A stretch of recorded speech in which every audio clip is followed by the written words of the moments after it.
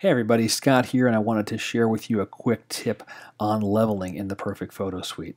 So I have this image of the ocean taken on a very gray, overcast morning, and the horizon is slightly tilted. It's pretty visible on the left-hand side of the image and quite invisible on the right-hand side. Now when I level an image, I like to level as far across the image as I can to make sure I'm really nailing that level line. So what I'm going to do here is before any leveling, I'll do some quick stylization of the image to make that horizon more visible.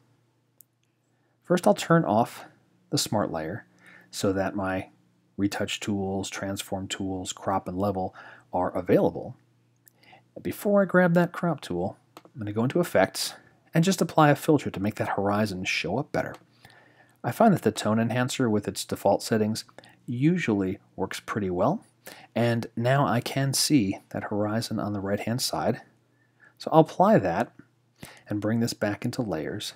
And now I'll move on to the leveling. I'll choose the crop tool from the tool well, click on level, and do a click on the left side, drag this over to the right side, and click apply. And now I have a leveled image where the horizon is straight.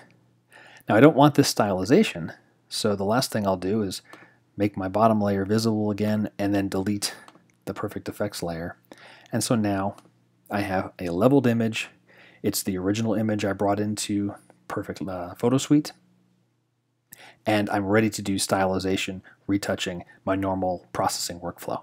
So the next time you have a photo where it needs leveling and it's not incredibly clear where that level line needs to be, throw some stylization on it as a temporary measure to make that horizon or vertical line more visible, do your leveling, and then move on with stylization.